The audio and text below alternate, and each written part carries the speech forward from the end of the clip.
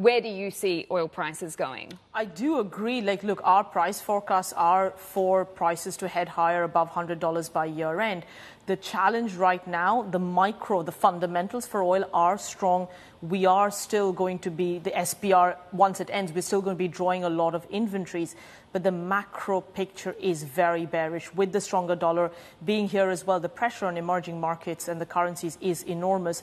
So I struggle to see how crude's going to go up in the near term until these macro headwinds are still in place. I want to talk about the demand side of the story a little deeper with these macro factors. We had a lot of banks, of course, making their announcements last week. We've got the broad dollar strength, as you mentioned, but we've also got the China demand story. How are you looking at all these factors?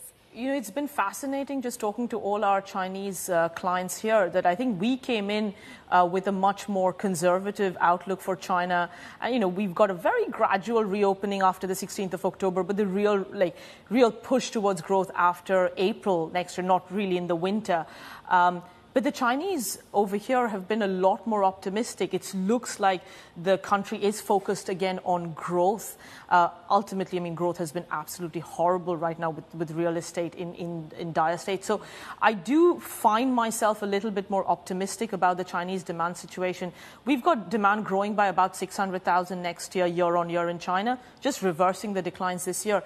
But there are small things, some flights being reopened, some just small reopenings here and there suggest that, you know, China could surprise us to the upside. I still think it's going to be second half of next year than this year, but at least green shoots, I would say. Yeah, Hadley with a question.